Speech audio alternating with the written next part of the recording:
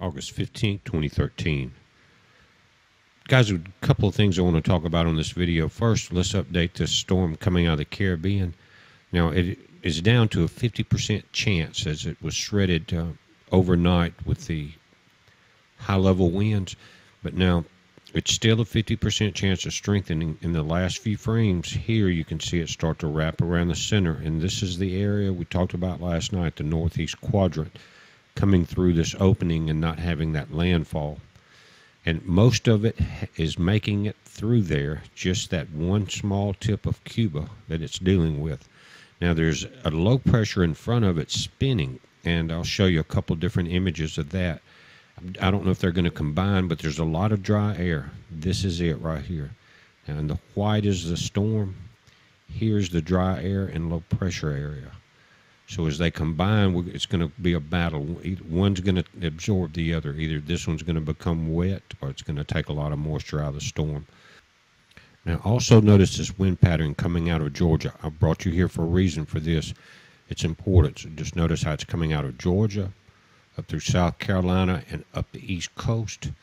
And this is a 12-hour loop, but that pattern has stayed the same for the last few days. You see, because we're going to go to Valdosta, Georgia, where they've had a chemical plant explosion there yesterday. And I'm slightly concerned that they're not telling everything about it. Very few reports mention everything the plant had, but it was they were saying there were flames in the air up to 1,000 feet. 100 feet, and they estimate over 1,055-gallon drums of chemicals blew. Now, the newspapers there are mentioning some of the chemicals there, but the main one, they're not doing it. I saw nothing in some of the other mainstream about the incident at all. But again, it was smoke, and it burned all afternoon. They said it sounded like a bomb run, those drums one after the other going off. But I went to the website of the company. It's called Perma-Fix Environmental Services. And one of the things they do, and they're saying, guys, they do not know what was in the 1,000 barrels that blew, because they handle different products and they handle waste. Here's one of the things they do. It's called nuclear services. They're not going to talk about it in the paper, so pay attention if you got friends in that area and remember where that wind was going.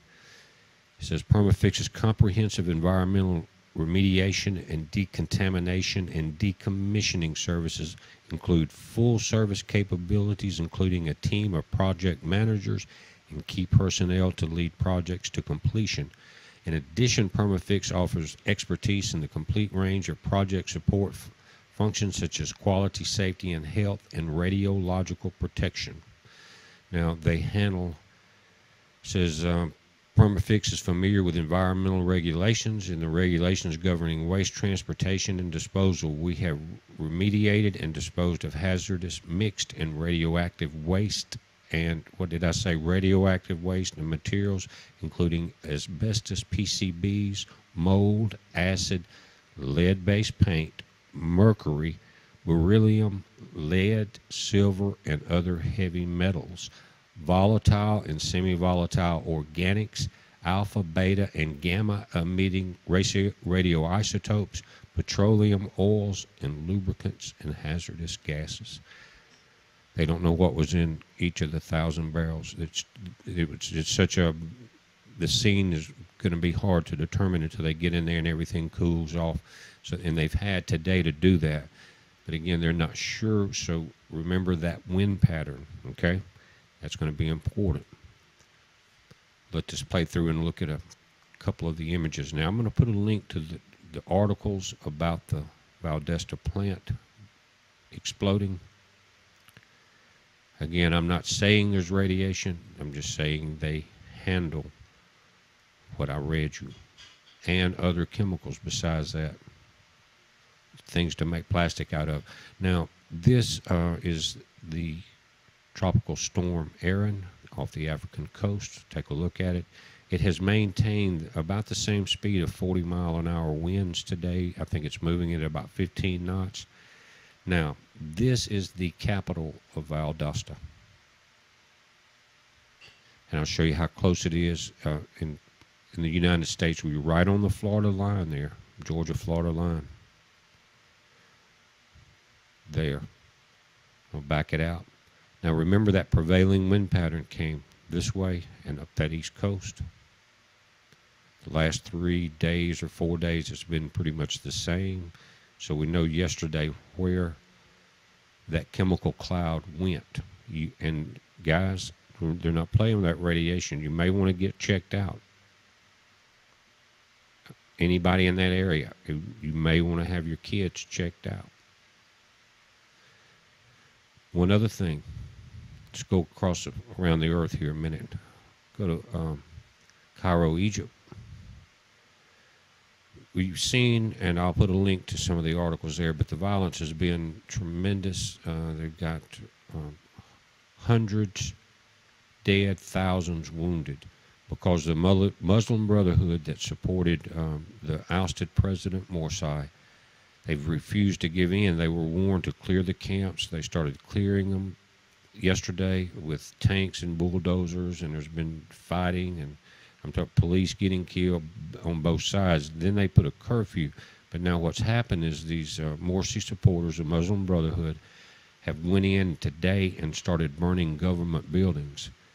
Molotov cocktails, gunmen, things like that. So it's biblical that this iron hand is going to come down on Egypt. So we're looking at a biblical time. I'll put a link to that verse also in this video. Now, we know the embassies have been shifted around this entire part of the globe. Some have reopened, not many. But I do know that today they put a warning out in Egypt, and they had already closed the embassy there, but they put a travel warning out for U.S. citizens, and to not only to not go there yet, but to leave. Also, speaking of possible red flags with all the situation that we're dealing with, on September 11th this year, 9/11, they have the Muslim Million Man March in Washington, D.C. Now, what the reactions to that will be, we don't know. It smells like trouble. We're in biblical times. Heads up.